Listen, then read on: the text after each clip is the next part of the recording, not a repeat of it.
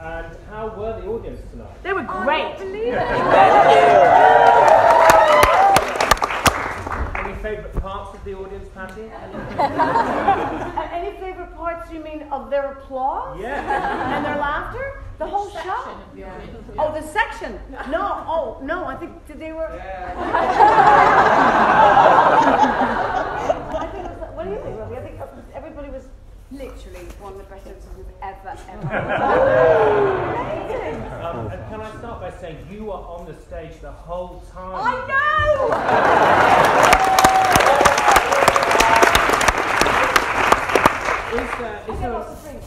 Is there another role like it, with a role like this? I mean, my friend said maybe Peer Gynt. I think in all of Marianne Elliott's shows, she has a main protagonist who never leaves the stage. Can I start with the audience? Because the Tina from the Stephen Sondheim Society said that Stephen thinks of London and New York as his best audiences.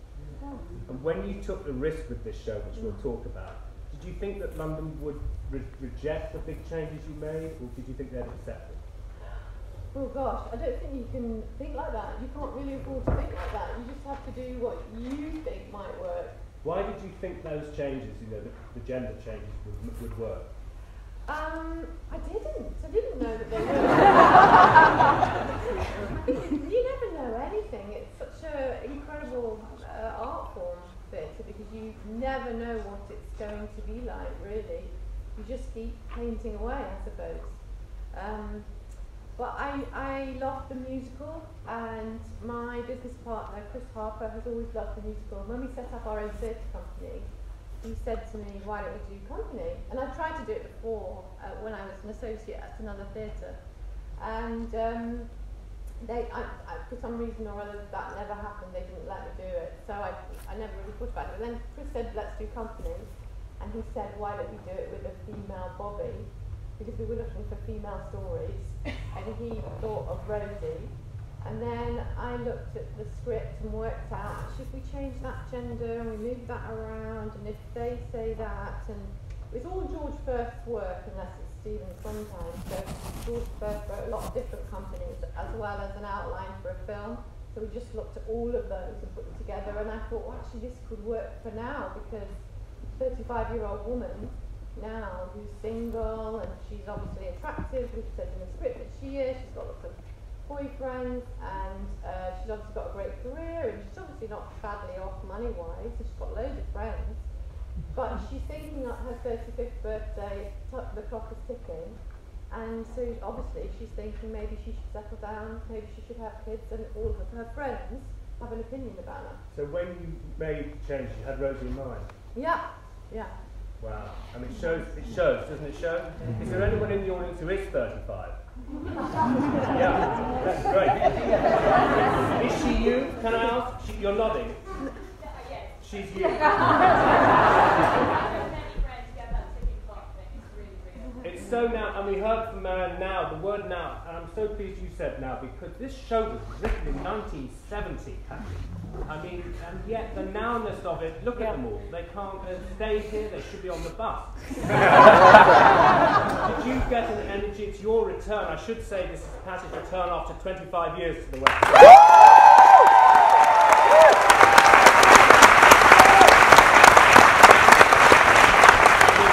Some of these people missed you. They're still there. Well, we're turning musicals, because I was here in Masterclass. Yes, so when you came to this show, did you feel that you liked the nowness of it? Did you get that what this change was going to do to this show from 1970? I didn't see it in 1970. I did play this, and I was a student. I just couldn't afford to go to the theater back then. No, I mean, it's all relative. It was expensive back then. I did it once, and I never understood why Joanne was predatory when I played the part, and before it was company, it was about Marianne. I wanted to work with Marianne, so I was willing to just. I didn't even consider the gender change or how it would affect anything. I just wanted to work with Marianne, and I wanted to just be Marianne's best friend. Sondheim wrote fabulous roles for women, and Ladies Who Lunch, you loved ladies who lunched tonight. I mean, we loved it. Did you get how much we enjoyed the kind of sleaziness of it? I have no idea what you mean by that. The looseness of it, the sadness of it, the happiness of it. Did you feel that it's that? Did any of you feel it was sleazy? No. No, I don't know what you're saying. Well, I'm saying it's not that I mean it's sleazy. It's the excitement of it, really. It's Wait a minute, we go from sleazy to excitement.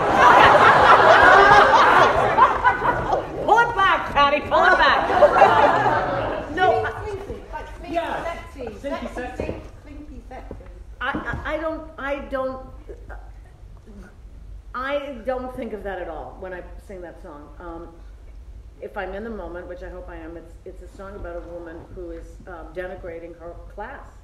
And she is a member of that class, and she's denigrating, and why is she doing that? Why is she aloof, basically?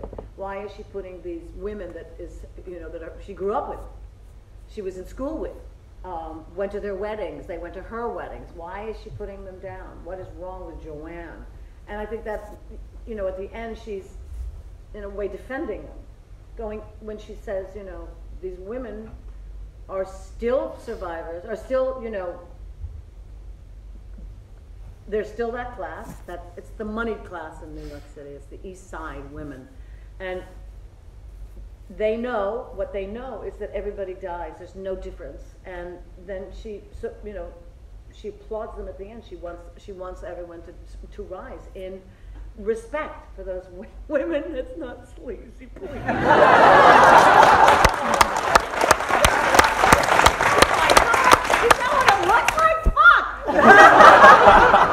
It's slinky is the word we're going for. It's just the music that sounds slinky. It's not The music is, it's Jonathan Tunick with actually David Cullum, but and he paid, great respect to the original orchestrator, Jonathan Tunick. And I think this is a bossa nova, and I don't know where the other one was. It still had that beat. This has more of a beat to it than the original did.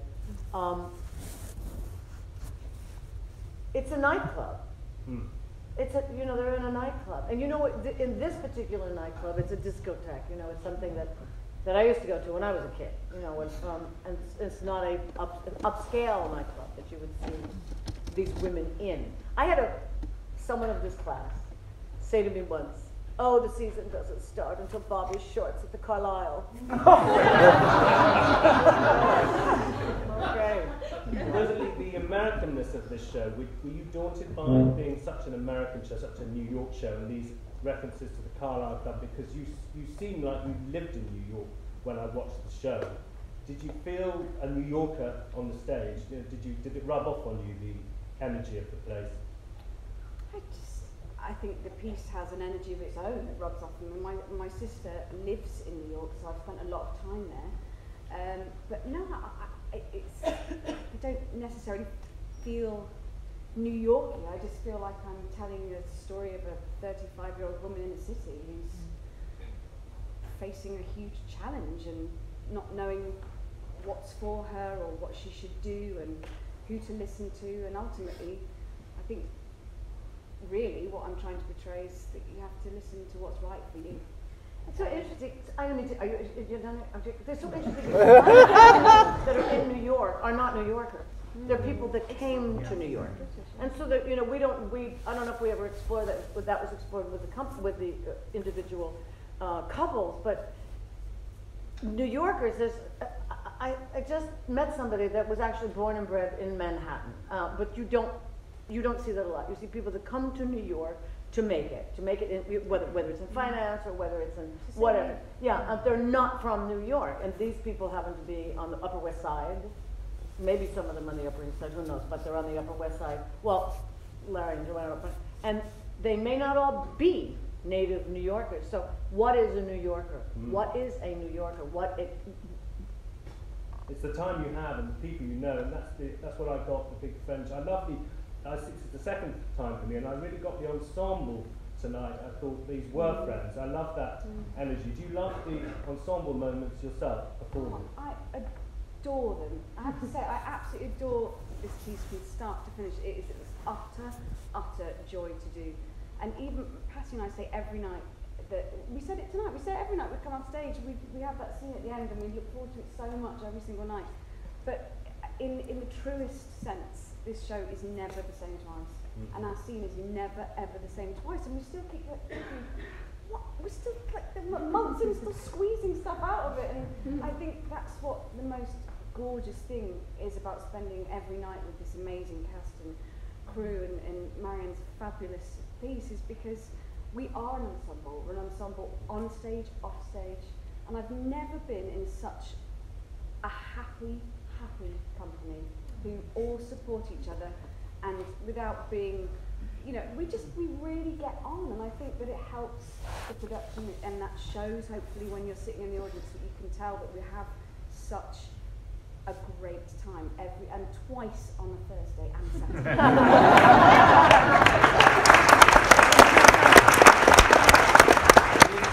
It feels like a team, it really does. And led from Marianne. Yeah. Always. Marianne, one of the critics wrote that if you could drive a person crazy, it did come over like an Andrew's Sister pastiche in the original staging. And there's something so joyful about boys who can't get the girl because the girl won't commit. And isn't that so?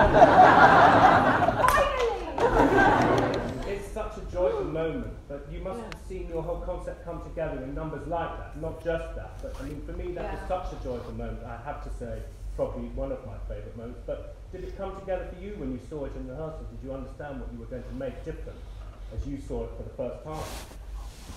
I remember when the boys first learnt that song. Do you remember it? And they sang it by the piano, and everybody was sitting, and a lot of the company hadn't heard it, and everybody went mad in the room. It was quite a moment because they sang it so beautifully, and the room just became electrified. And that was a moment when I thought, keep calm, keep calm. It's only a song, everything's going to be terrible. Keep thinking, keep working, yeah.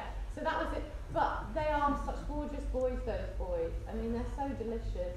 Well, they are though. And we did that number so many times, didn't we? We changed it and changed it and changed it. That number, it was like at one point it was a Morecambe and Wise sketch. Oh, is it? She was in a great big Ginger Rogers dress being thrown around. And we changed it in previews, yeah. There was a lot of physical comedy, I felt, as well, for the show. For me, I saw it again in that different way. I felt very, just laughing at the physicality of it, the sort of musical chairs nature of it, the precision of everybody. This is not a show to do with a cold.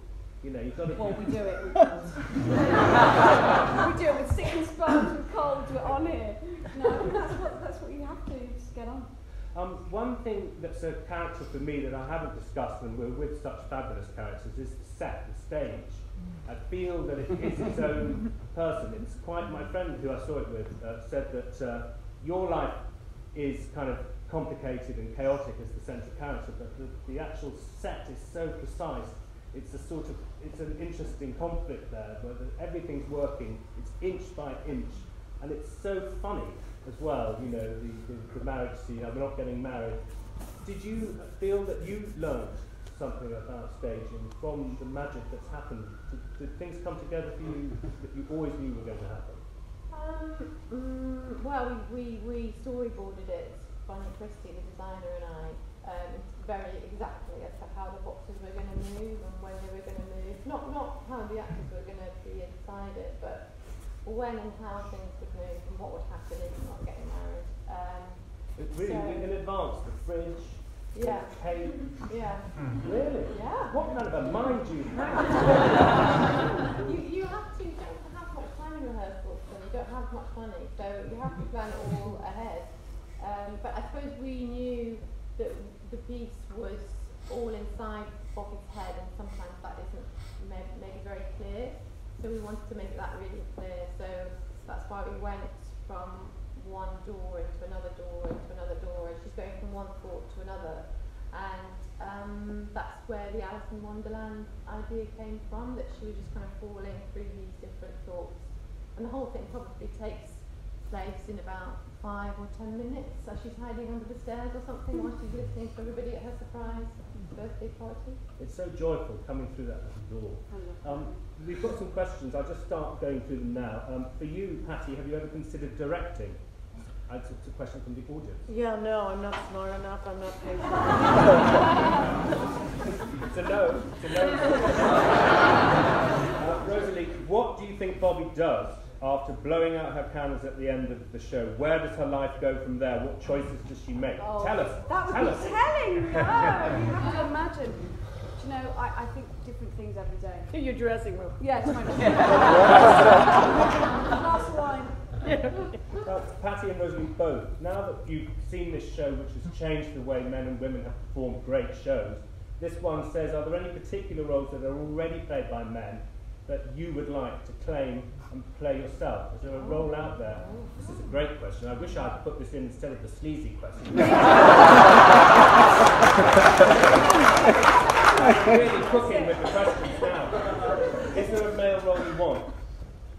God, I don't cover any roles. There's no point. I literally don't. I can't. You know. I don't think like that. I mean, unless you'd said come and play Right. this, I mean, I'd never even thought it would be possible. I also think I went through a period where I auditioned for parts and I didn't get them, and there was Great Depression. So now I'm at the stage in my life and my career that the right thing comes in, and so I don't stress about a role I didn't get.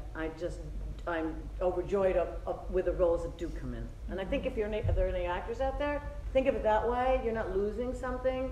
That there is a destiny in your career, and it just helps. It helps that you're not so depressed all the time.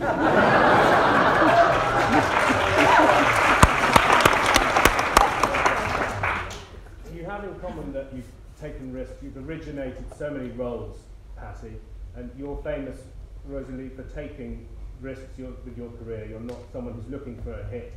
And you have in common as well, you've staged Warhorse, all these very brave, and you've all started things. Is there something about originating and making something for the first time which is sort of addictive? Because it does carry a possibility of failure with it, but it also brings the team spirit together. Do you feel that an origination is good for a company, pardon the pun? I personally feel everything you do should feel very original. I mean, I was brought up in the theatre because my parents and grandparents and great-grandparents were in the theatre, and so there was a huge part of my teenage years where I thought it was the most boring thing ever in the world because I was dragged to the theatre, and I think that's been hugely motivating for me because everything you do should be life-changing. It should have a major life force behind it, even if it's a classic that's been done 50 million times. The theatre is ephemeral. It's about now, and it's about how you communicate with the audience there and then, and you've got something to say. Do it now, do it interestingly, do it excitingly, and say it with meaning. What is it about sometimes writing that makes this production still fresh, do you think? This is a question from our audience tonight, to you, Marianne.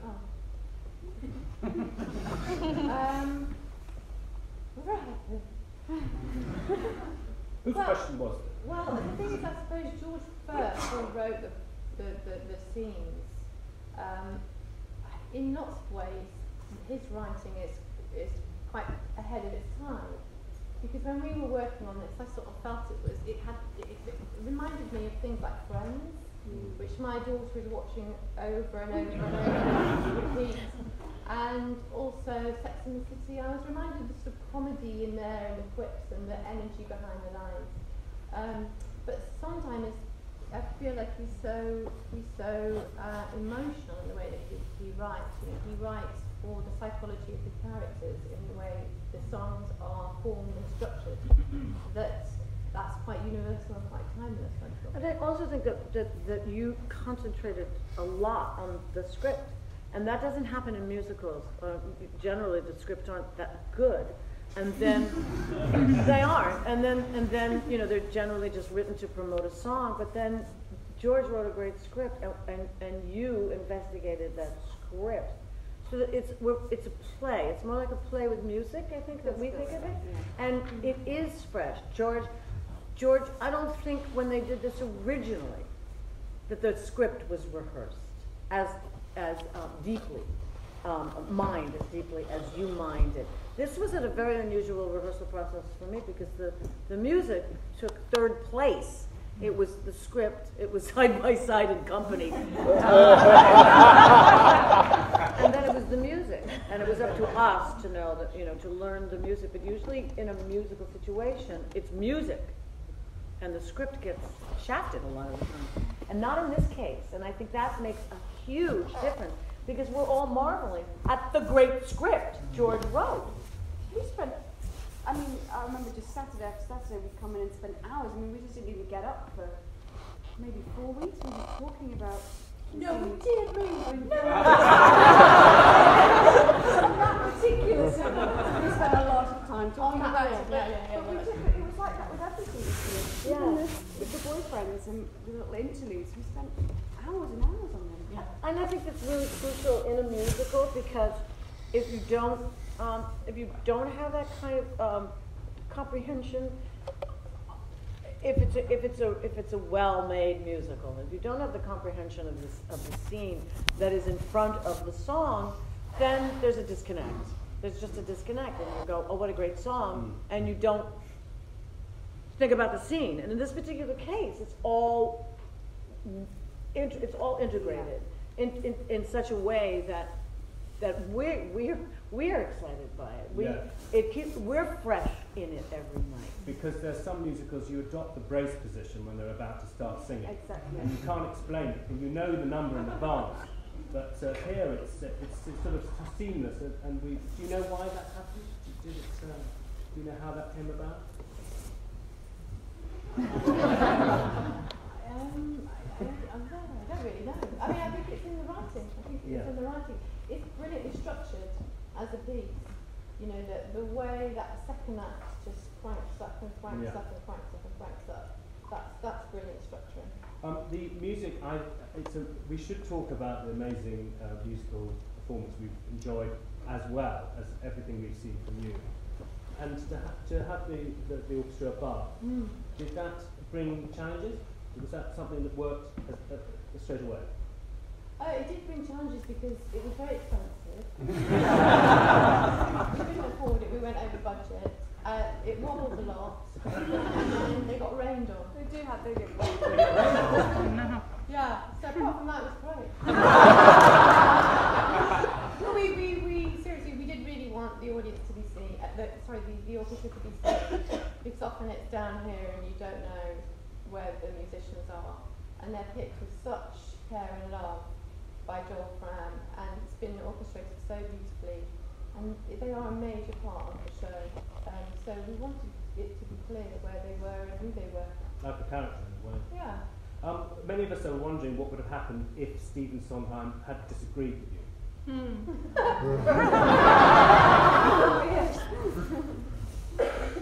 Well, yeah.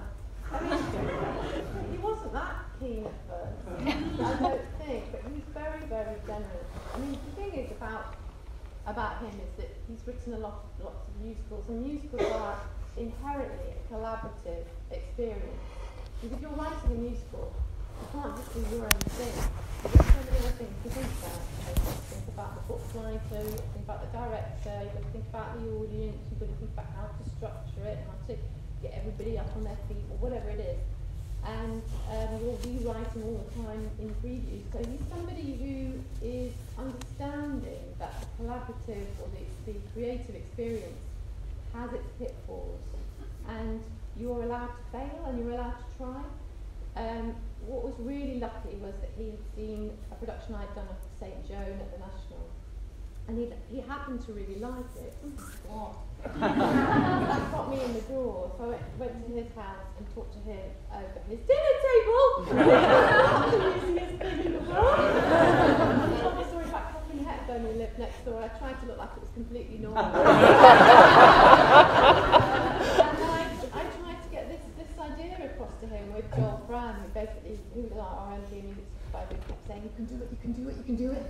And he wasn't sure, but I said, "Please, will you let me do a workshop? And it will be a confidential workshop, and I'll have Rosie, and I'll have various people, and we'll sing it through, and then you can watch a video of it." And that's what won him over. Wow. And what was the story about Catherine Hepburn? I don't want to know. Patti, what kind of West End have you returned to? You mentioned this is not that you've been away, but to 25 years and to have all that experience, what's the health of it, what's the vitality of it? You've already praised this audience tonight, but what kind of reflections have you had on the city that you? Well, you know, I think audiences are the same all over the place if you're delivering something, and you know, we all feel the same way. We've all got red blood. Some of us have blue blood. Pretty much we all have red blood. And so we all, I think, respond the same way. We're all, and if there's a really good production, it becomes a community, and you know, an individual experience in a communal environment. I'm so blown away that there's so many young people in the theater, considering the price of a ticket. And that's the same thing in New York, but it's twice as expensive in New York, but there's a lot of young people in the theater, which will keep the theater alive. Will just really keep the theater alive. I completely resent the fact that at least in New York it's turned into Las Vegas. Do you know what I mean? It's become more and more about these gigantic musicals that will sit in theaters for years. There should be a term limit on Supreme Court judges.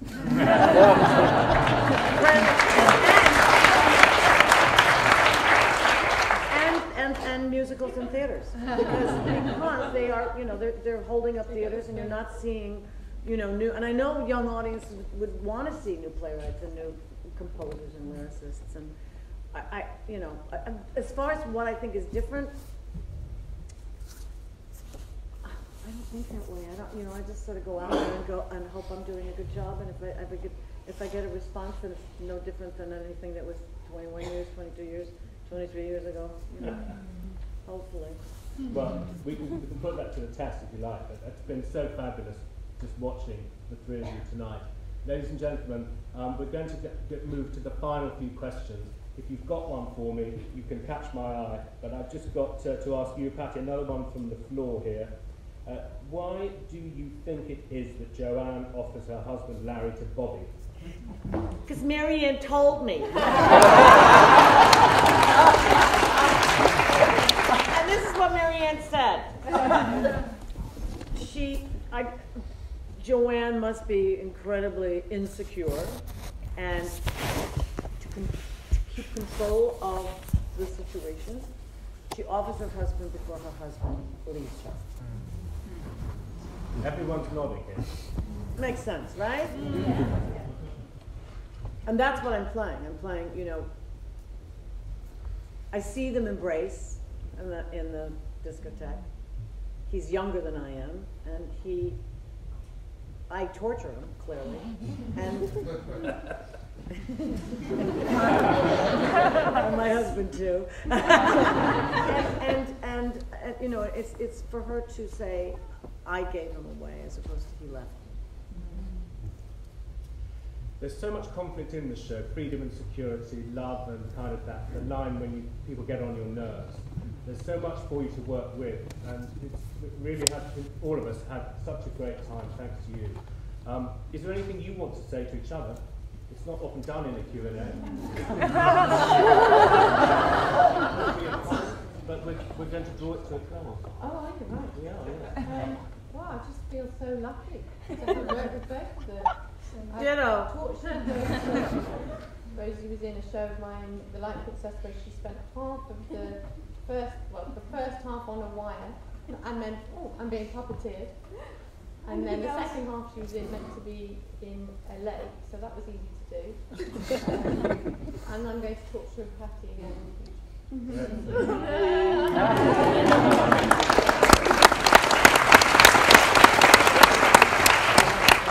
Comments to you about who you're on stage with, what this has meant for you? Because we don't often hear you say things in your own... In my own voice? Yes. Oh, I think I said it earlier, just about, this is just genuinely just been the job of a lifetime. To work with Marianne again, I mean, I just literally walk over the hot coals to work with her. I mean, she's the best. They pay me lots of money. We don't get paid. She's just Patti? It's the best experience. It's the happiest I've been on stage, and it's the most content I've been in my life, because I'm well taken care of by the producer, and I'm well taken care of by my director, and as Rosie said earlier, this is a very unique experience for a group of actors to get together and play, and then just like each other. And so we're very happy. It's coming to an end, and it's devastating me every single day. It's when another day is gone, and I don't know what I'm going to do. I don't know what I'm going to. I don't know. You're what not I'm gonna leaving. Do. Well, it's shows come to an end, and they're When does it heartbreaking. come to an end? 30th. End of March. But then Follies is going to the National. You've helped spark new interest in. There's a question. You say it with your eyes or speak very loudly. Patti, this past Thursday, due to the unfortunate illness of Rosie and her understudy, you came out graciously and sang an incredible finale, if you will. We'd like to know what that song was. It's called 100 Years From Today, and it's a Tin Pan Alley song. Thank you so 100 much. Years From Today. It's got a great sentiment, doesn't it? Yeah, that's fabulous. Thank Yeah. you. I wish I'd heard it. Thank you. Shout very loudly. Hello, I just wanted to know about you two. You speak how happy you are within your roles and off stage. What is the gap between that? How do you go from, Bobby or Joanne, and then the next day keep it fresh to meet your characters again? Training.